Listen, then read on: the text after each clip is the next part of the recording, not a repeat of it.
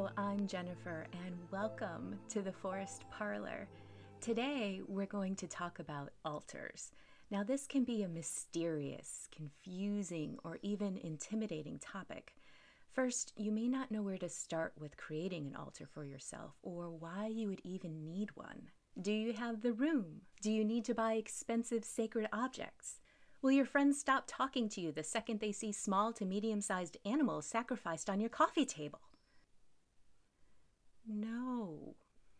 Let's back up a second.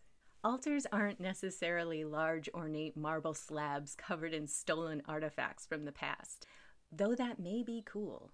An altar is simply a personal space that you create for you. This is a space to place objects that you have a personal connection to invoke a certain vibe, to connect you with the world and the energy around you or the energy within you.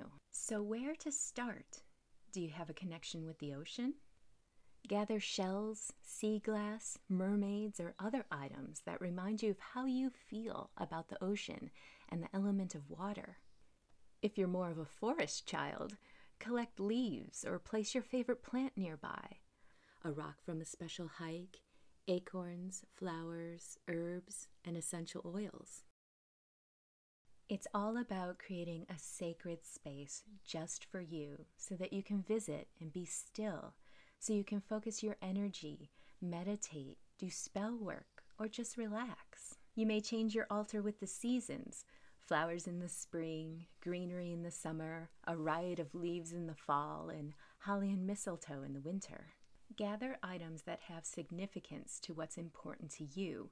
You can add crystals and herbs, such as tiger's eye for good luck and dispelling fears, lavender for happiness and love, birch for healing and fertility. And yes, if you choose to do so, you can add items that represent a deity you wish to work with.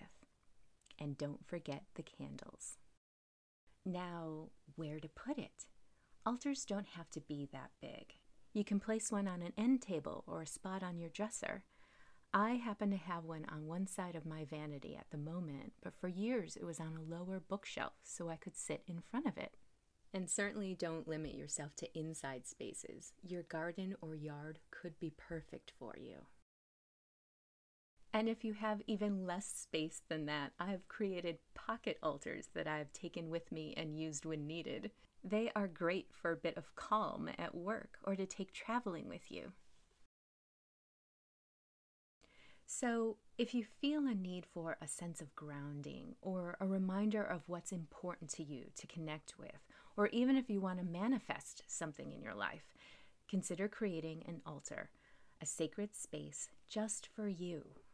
I would love to see what you create for yourself, so feel free to reach out and share photos of your altar with me. And if you have any questions at all, please reach out for that as well, because I love discussions like this. That's it for now. Please like, follow, share this video, and please visit me again in the Forest Parlor.